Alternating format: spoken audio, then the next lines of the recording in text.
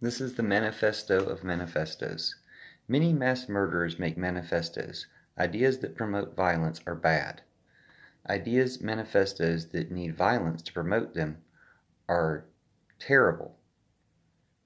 They're not just terrible, they are bad writing.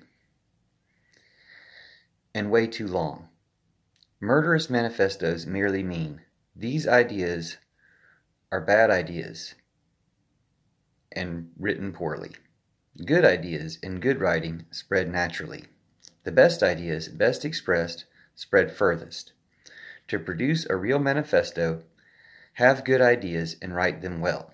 Never kill anyone. Repeat as needed.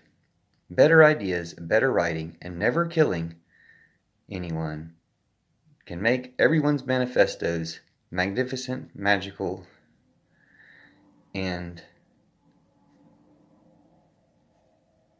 something.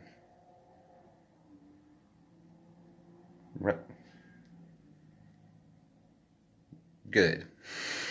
Happy manifestoing.